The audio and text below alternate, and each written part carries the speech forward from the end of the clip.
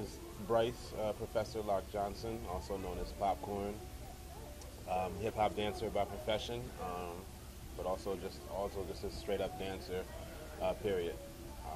I am currently CEO and director of Dance Touch and Dance Touch Collective.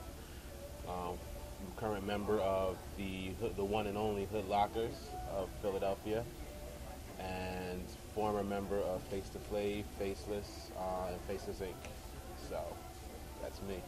All right, tell us about some of your trials and tribulations. Going through those groups and coming up as a young man, and how you got into dance and things like that. Well, I got into dance. I would have to say graduating high school, because I would start off as a soccer player. That's what my first love is, and actually that's the profession I was planning on going into. Broke my leg senior year, lost my scholarship, but always told myself that I wanted to be an entrepreneur. A group of friends of mine, Joshua, Annie Locke Pope, Kenneth Thomas, and Brandon Jolly, whose name is Phoenix now, stage name is Phoenix. I got them together and said, hey, look, knocked on all their doors and said, look, I want to start a dance group with you guys because y'all can dance. I'll be the manager.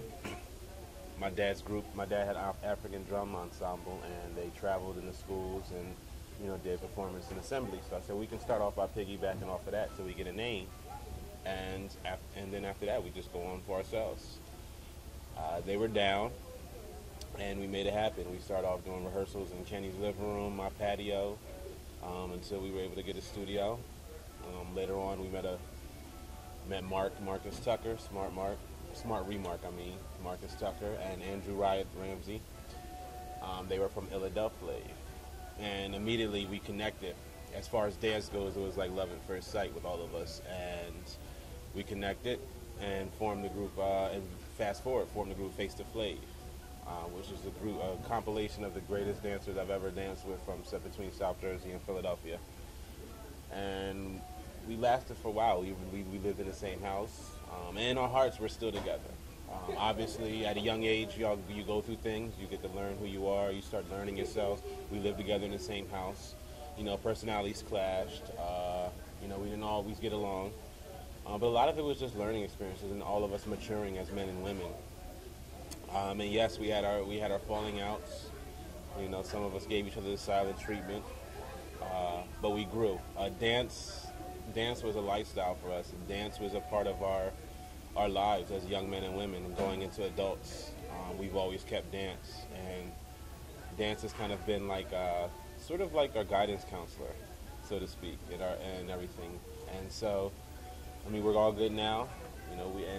We just learned a lot, like especially once we broke up on our own and had to handle life as well as dance in our careers on our own and find ourselves in our own personalities and identities as dancers. And I think that was one of the most important things, because now when we see each other, we work together now, the product from that is so much more incredible, because we all understand and have a confident security in ourselves. And I think that's just the most important thing, both in dance and in life. And so it was rough. You get put down, especially up and coming, you get put down a lot, and you get told that's not right, and you do it like this, and we used to do it like this. And the thing is, I don't necessarily feel like anything is right or wrong. As time goes on, things change, things evolve, things get better. They have to. Otherwise, it becomes stagnant. And I think that was one of the real reasons of how the Hood Lockers was formed. And just to give you an example on why we do what we do, because we could never just be set on doing what everybody else is doing. We had to take it somewhere else, because that's what our bodies, that's what our minds, that's what our hearts told us to do. Dance was an organic experience for us. We never learned anything. We never learned any hip hop dance in a classroom or in a studio anywhere. Everything was learned on our own search, on our own accord. We had advice from a lot of the mentors and a lot of the creators of hip hop. We've spoken to them and had conversations. Not to say not to take a class, because we've learned stuff from them in situations that we were just blessed to learn. not to say don't take a class, but don't let the class dictate you as a dancer. I always remember that a classroom can only give you tools. You have to become the individual of a dancer. And I think that's what a lot of people are missing, these days.